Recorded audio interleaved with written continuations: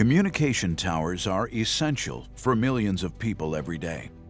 They are critical for our safety, security, and emergency services. With your help, we can add one more benefit to that list. It will also save you money. How can you save money? Less electricity and less maintenance. Tower owners can save $500 to $1,300 a year. That means thousands of dollars over time. New guidelines allow exclusive use of flashing lights and, in some cases, extinguishing side lights. LED lights take your savings one step further. Number one, it's LED, so there's less cost. Number two, the stability of LED yields less maintenance over the life of the system. And then again, there's less fixtures on the tower, so there's less stuff they do have to repair when it does break. So it's been, like I said, a grand slam across the industry. These changes have another benefit: saving birds.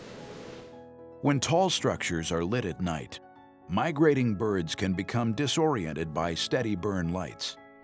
They are drawn toward the light and collide with the structure or each other.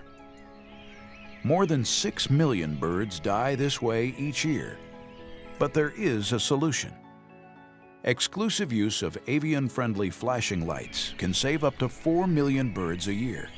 That means hundreds or thousands of birds during the life of a single tower. When you decide to change the lighting on your tower, you have to seek approval through the FAA and the FCC. And what I've noticed is that if you're moving from non-avian to avian, your success rate's very high. It's a fast process, and it's a classic win-win-win for all parties concerned. What do you need to know? For towers over 350 feet, you only need to extinguish non-flashing lights. It's as easy as flipping a switch. For towers under 350 feet, relamping may be required, but LED bulbs will reduce your operating and maintenance costs. If security lighting is required, consider motion sensor lighting. It will reduce your energy use and the number of birds attracted to your site. It's important to note that reducing tower lighting will not put aircraft at risk for collision. In fact, the FAA recommends these lighting systems. The idea is to keep people off the towers as much as you can, yet still maintain that degree of safety for the traffic, the air traffic in the skies. So by virtue of the fact that we eliminated a lot of the maintenance, we eliminated a lot of the climbs.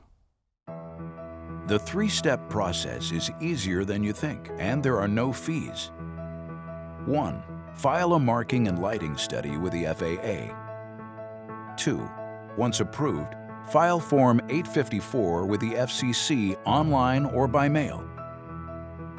3. After the change is granted, extinguish, reprogram, or replace your lighting. Per the FAA, flashing red lights should flash at 30 FPM, plus or minus 3 FPM. All of the industry is pushing toward a more avian-friendly network. You've got the larger tower owners, of course, are on board with this. The smaller tower owners, mom and pops, I am very encouraged by what I've seen over the past year, year and a half. They're starting to jump on this bandwagon as well. Our industry has made thousands of avian lighting conversions, which is part of the win-win between the migratory birds, the carriers, and the tower owners. We want to thank the owners of more than 8,000 towers who already converted their lighting. They are saving money and saving birds. Come join us and help the tower industry make a big difference for these birds. We need everyone's help to build a legacy.